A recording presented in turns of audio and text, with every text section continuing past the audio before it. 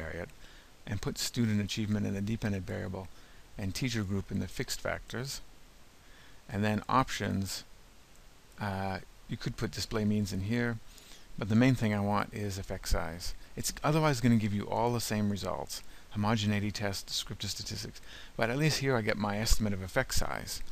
And click on continue, and now it's going to gives me the same F value, 5.583, which is what I got for the first ANOVA I did.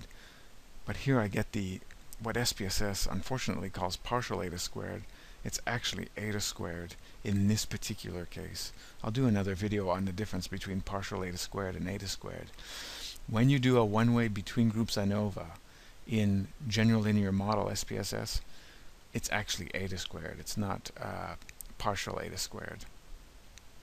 So this is equal to 0.134, and to prove it, you just have to divide the sums of squares from sums of squares total,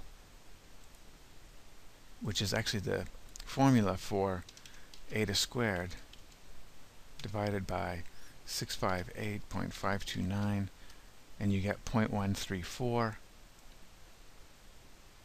And here in my quote-unquote partial eta squared, I got 0.134, which is identical to dividing sums of squares between by sums of squares total.